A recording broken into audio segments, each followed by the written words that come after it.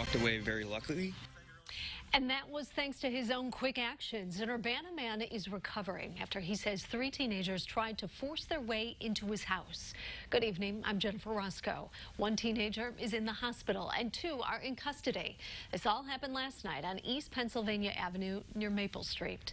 WCIA3's Courtney Bunting has the story. A normal night at John O'Brien's home quickly turned into what seemed like a fight for his life. Female came to the door asking, "Can I borrow your phone? I live 2 blocks away." O'Brien said no. He tried to close and lock the door when he saw another teenager coming around the corner with a gun. They kicked open the door and sprayed mace in my eyes, and luckily for me, it got in his eyes as well as he came through the door. With mace in his eyes, the 15-year-old with the gun turned his back to O'Brien. I slapped the gun out of his hand, wrestled it away from him. The 2 wrestled for a few minutes. Until I was able to get his backside and put him in a chokehold. And I kept him there until he passed out.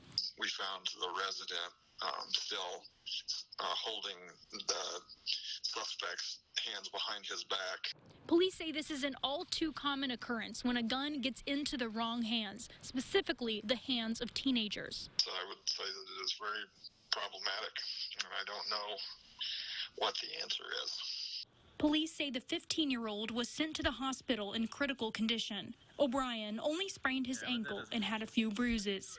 He says his 4 years in the Marine Corps prepared him for that moment, and he remembers exactly what he was thinking when he made the choice to fight. I don't want this to be me. I don't want this to be the end of my story, so I'm going to fight for what I got. In Urbana, Courtney Bunting, WCIA3, your local news leader.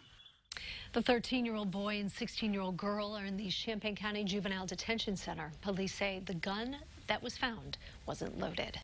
We have